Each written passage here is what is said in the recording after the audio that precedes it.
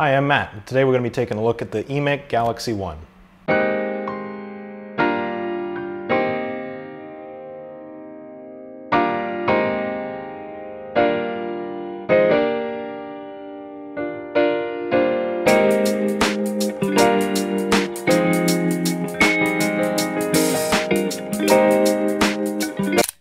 Using the included Allen wrenches in the box, we're going to open the 5 screws and open the bottom of the printer. Now, we did receive an early production of this model, so some of the steps in the manual had been completed by the manufacturer already, but here we have the main board for our printer, along with our power supply, which is a actual mean well power supply, which is very nice to see. And down here we have the laser module, which will cure the resin. So a couple nice things about this machine is, firstly, there is a heated chamber inside the printer. So if you're printing any sort of resins that are in a cooler environment that may degrade, it will keep it warm in here. There is also we have it wrapped up here, but a resin pump built into the machine, which will automatically fill up your vat as soon as it starts to empty out.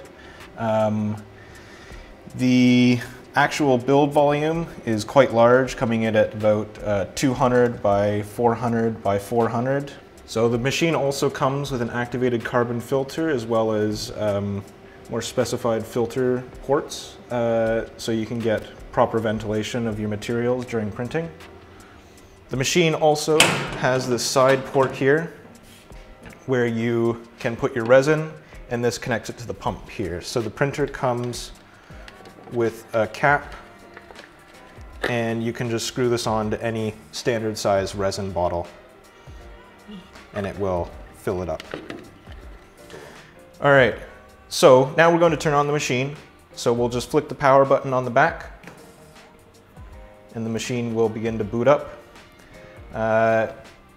From there we have our print control, where you can find all of the print files.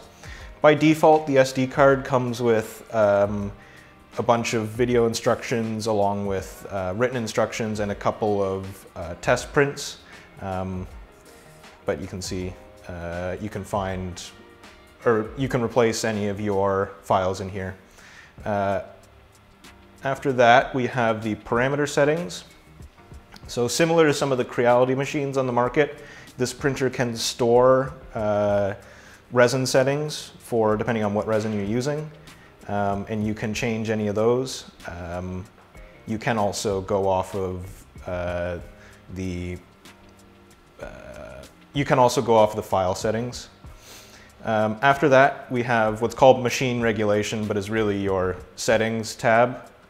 In here you have, laser tests, your Z-axis up and down, the laser left and right, and a full reset of the machine.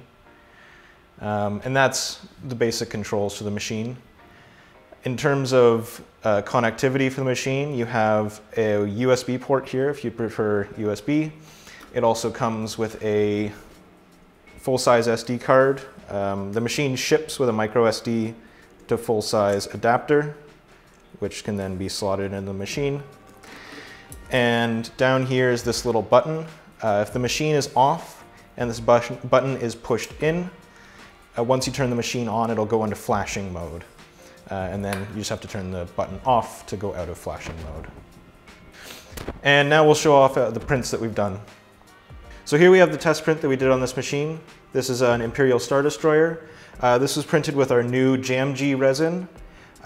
We printed this with a layer height of about 50 microns, which is pretty standard for resin. And it was finished in about 27 hours, which is quite fast for something like this. I was very impressed.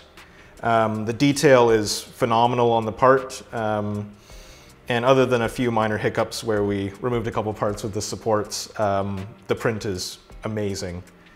And the size of the printer, we printed it like this. So, I mean, how many of those can you fit on a build plate and do all at once, right?